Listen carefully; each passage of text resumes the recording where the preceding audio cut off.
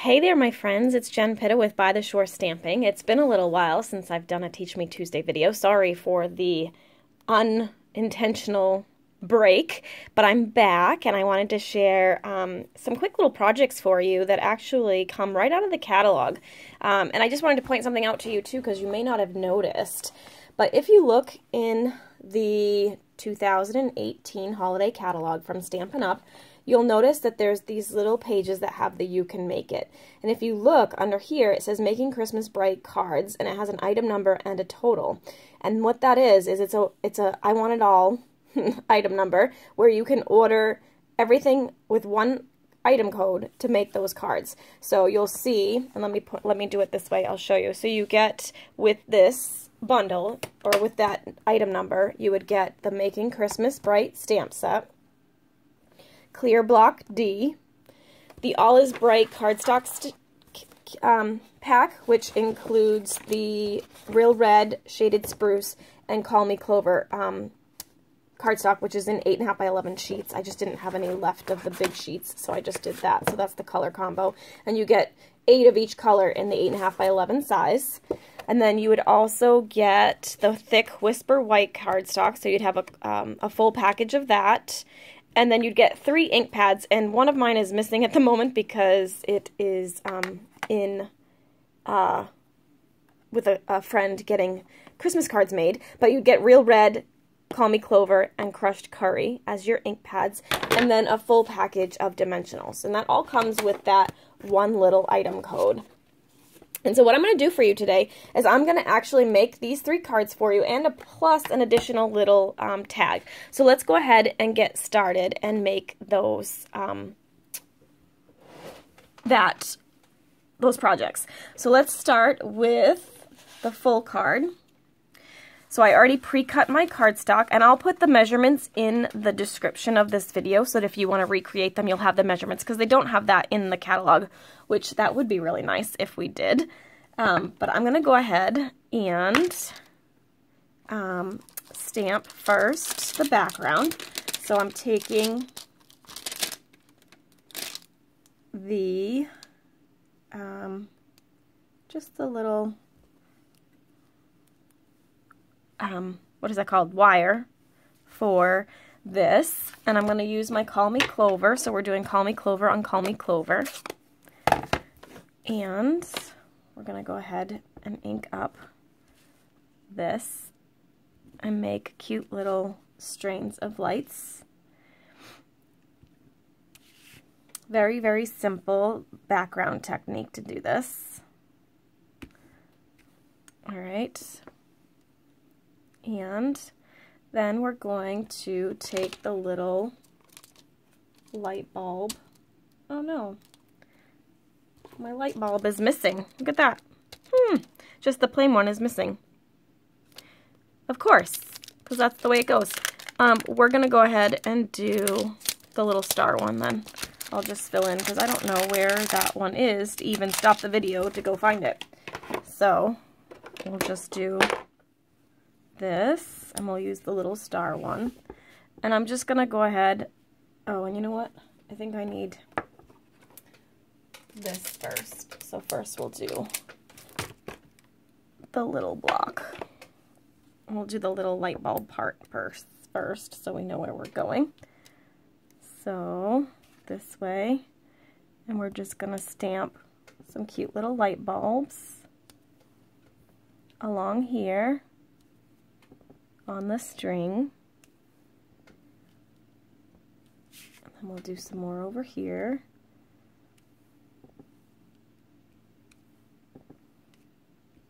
I'm just doing a light tap, tap, tap on the ink pad, and then straight down, straight up on the cardstock. And we'll just do a few more down here to fill in. Okay, and now we can go ahead and stamp with our light bulb. And again, this is just going to be background. Oops, and I missed a little bit there, but we're going to cover that anyway, so I'm not worried about it. We'll just make sure we get it on the rest of them. I seem to have a little stripe through mine. Oh, there's a doggy fur in there. I've had some visiting dogs lately, so I had a little doggy hair stuck in there, but we're gonna let it go. And just go ahead and stamp a few more here for the background. And now these will be cut off, but that's okay. If you stamp with me often, you know I recommend quite frequently that you stamp off the page because it just makes it look more like printed paper and more professional. So we'll do that. Okay, so there's the background. So that's going to go like that. Now we'll stamp, this is going to go here. So actually I probably should have done one a little bit higher. Let's add one more little strand up here. And we'll do a couple more little things here. And here. Hopefully we have enough room in there. It's a little tight, but it's all right. And I'm actually going to try and fix this too because it bugs me. So let's go ahead and extend that a little bit so that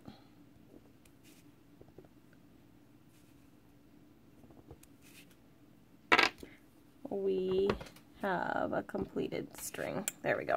Okay, so there's that.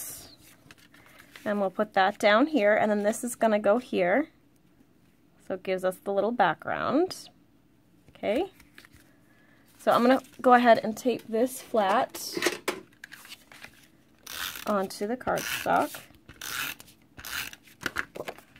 And remember, I'm just copying this right out of the catalog, and I'll have all the measurements right on the bottom. This looks like it's popped a little bit.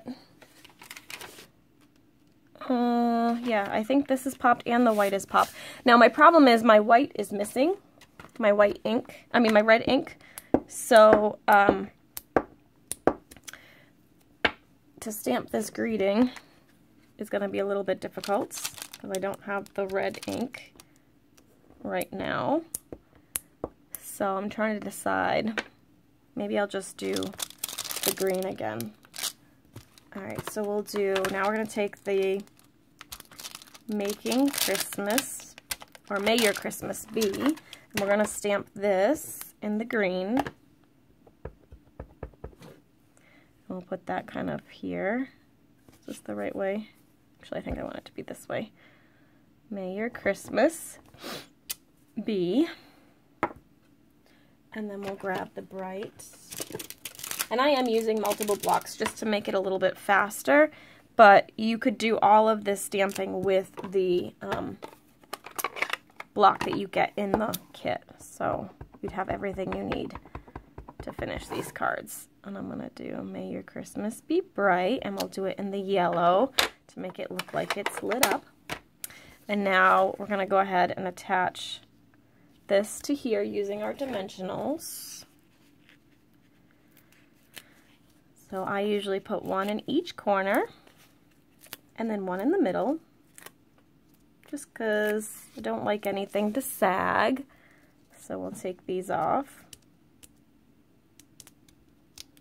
What I love about these You Can Make It things is that it's really showing you the versatility of the stamp set and that you can do a lot of things with one stamp set. I think because we love all our craft supplies so much, we sometimes think we need, you know, tons of different things and tons of different supplies to make a project, and you really don't. You'll see we're going to make 4 different projects. You could make dozens of each using just the supplies that come in this little kit, this little bundle of stuff. So, alright, and that's going to be there. So there's card number 1, super simple, super cute. Okay, let's do our note card next. So for our note card, like I said, I cut this at 5, I cut the thick whisper white at 5 by 7, and then I scored at 3.5 to make my note card. And then we're going to take the little, stamp this out here. Not really cleaning my stamps very well here, but I don't want them to get lost like my little light bulb did. So I'm going to do that. And now we're going to take this little, actually was it this one? Yeah, it's this one, I believe. Yeah. We're going to take the little star image and our little block. Let me close up this green ink pad with white sleeves. It's not a good thing to have open on my table at the moment. Then we're going to take the, we're going to take this little yellow pattern, and we're just going to stamp that right along the card front. And it's fairly easy to line up because it's a photopolymer stamp set, so it's see-through. So there's not too much difficulty in getting that to go all the way across the page. And if it's not completely straight, it's totally okay. Little garlands of light probably would, you know, bend and buckle a little bit here and there, so it's just giving it a little bit of an air of authenticity. Now obviously this card you probably wouldn't want to mass produce a million times because obviously you can see it takes a lot of stamping to get this background. You could just reduce the amount of stars you have, like maybe you don't go the full length of the card, maybe you just do a couple of strands at the top or a couple of strands at the bottom. But it is a really cute look. So I'm going to go ahead and keep moving. And there we have the background. And then we're just going to take a little slice of the Call Me Clover, and I'm going to go ahead and just use scissors to cut a slit in the middle, and then go corner to center and corner to center. Oh, I didn't quite cut far enough on that. And then we'll do the same thing here. Slit in the middle, corner to center, corner to center, and we get cute little banner ends. So that can just go down flat. I'll just put a little tape there, and we'll put that in the middle. And then the red is going to go here, and that one was popped up too, so let's go ahead, put some dimensionals in the corner. I love dimensionals because they just add a little bit of pop, literally, to your card. So it just gives it that finished look. Alright, so then we'll stick this in the middle, like that. And then we're going to take the Call Me Clover again, and we'll use the Friends Sentiment. And another tip, I know I've shared this with you before, but I probably have some newbies here. So when you're using your photopolymer stamps, and any of the stamps, the clear mount stamps as well, you're going to want to make sure you put the image face down on your surface, and then pick it up with your block rather than putting it on this way, because we have a tendency to stretch it out if we do that.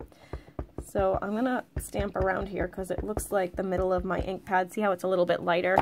It's a little bit lighter, so I want to make sure I get equal coverage on this. Alright, and then we're going to put Friends Make the Season Shine. And we'll stamp that in the middle. And then this is going to get popped too, I think. Actually, no, I think I'm going to leave mine flat here. We'll just put a little bit of tape in the middle to make sure it stays put. And we'll put that there. Okay, whoops, it's a little crooked. Let me try that again. Alright, that looks better. And there's card number 2. Alright, and then the last card was a little note card that they did. So I'm going to take 3x6 piece of Shaded Spruce and a 2 3/4 by 2 3/4 with that white. And we're going to take the little circle image and our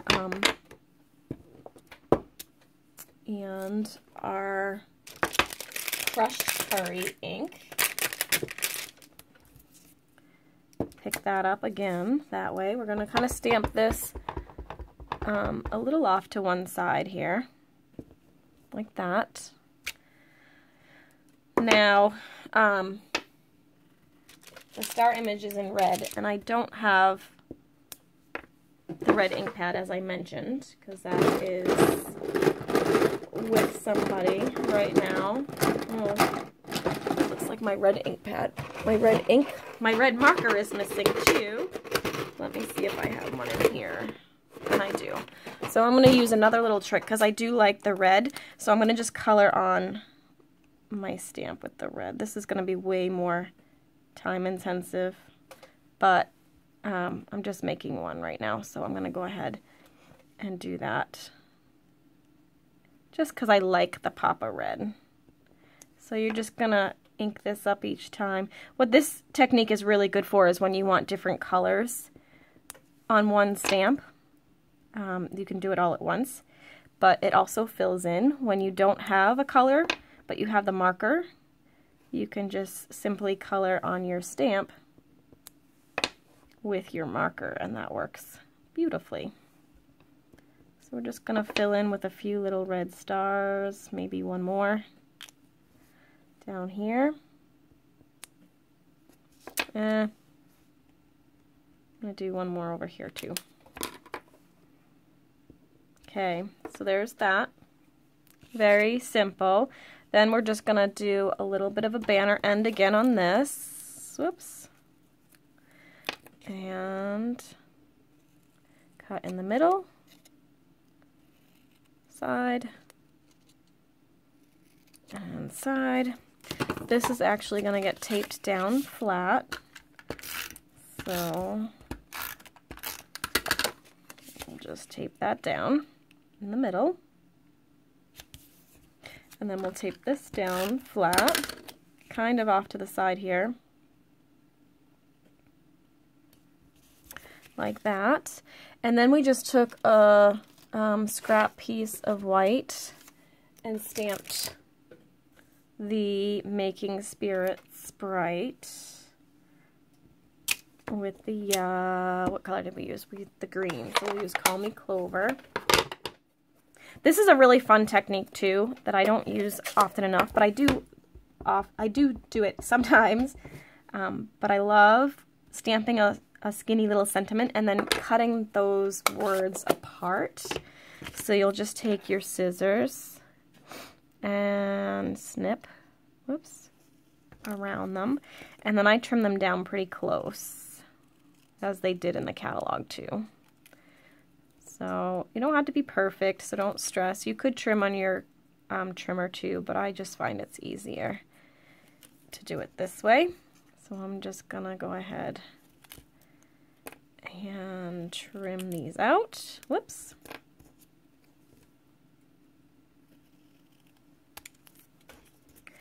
And the last one here. Do one here, like that. And this is where these edges come in really handy. Of course, we have the mini dimensionals now too, but since these are included in your little bundle, we'll just use all the little bits. So I'm just going to take one of these edges and we'll put it on the back here, and it will fit perfectly. Oops, and I probably should have started with the one that is at the top, but it's okay. We'll do that. And then we'll do this. We'll kind of make it a little bit off. And then the last one can go down here. Whoops. The right direction is usually best. There you go. And then you have a cute little card. So these are the three right from the catalog. So you can see I put those together really quickly, and you could make multiples of those. And then I also wanted to just do, I had some of this cardstock left that just seemed like the perfect size for a tag. So I'm going to add in my own design using the same supplies again, but we're going to do a gift tag because that's something useful this time of year too. All right, let's do, I'm going to do the little yellow, and I'm gonna kind of, and I'm totally winging this. I did not design this in advance. So if it comes out horrible, I apologize, but this is what I'm seeing in my head at the moment. So we're just gonna do that. And then I think we'll add a few more stars again because I really liked that. Of course, this is much easier if you have the ink pad, which you will if you bought the bundle. But it works just as well this way. I'm just kind of putting one in each of these little circles, maybe one over here. And 1, 2, 3, 4, 5. We need an uneven amount, so I'm going to put one up there and then one down there. There we go. Okay, so that works, right? And then we're going to put this on here. But before we do that, let's do a thin little strip here. And I'm going to just trim this down. This was just a scrap piece that was on the table. And I'm going to put banner ends in that one too.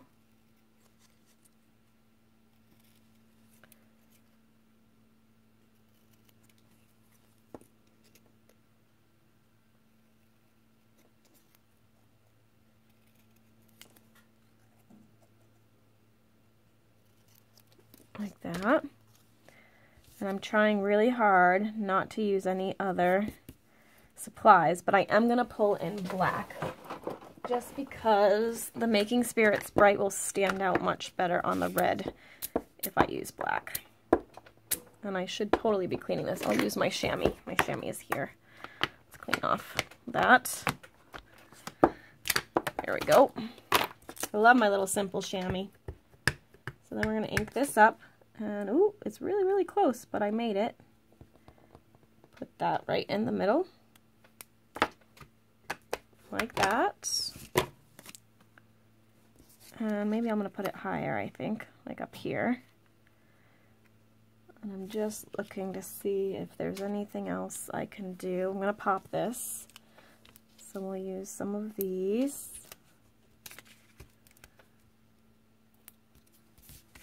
Okay, and we'll take this down. Again, very super simple, easy to do, but just showing you all of the different things you can make with just these few supplies. So, and I added in black ink, but you could use the real red probably on there too and do tone on tone. It just wouldn't stand out quite as much, but I think most of us have the black. And then you would just take your hole punch, punch a hole at the top and add some ribbon, which you could use anything you have on hand for that. And there you have a cute little tag too. So there you go. I just thought I would show you some quick and easy little cards. These are super simple, not a lot of extras, but you could make a ton of them, and you could use this design with products you have on hand too. Just use one stamp set, a few colors of ink, a few colors of cardstock, and then just see what you can do with what you have, rather than pulling everything and anything in your scrap room, because I know sometimes we can get overwhelmed if we have too many things to use. So this is nice and quick and easy. Thanks so much for watching. I hope you'll join me again next week, and if you liked this Teach Me Tuesday video, be sure to subscribe so you'll catch all of the Teach Me Tuesday videos as soon as they post. Have a great week, and we'll see you soon.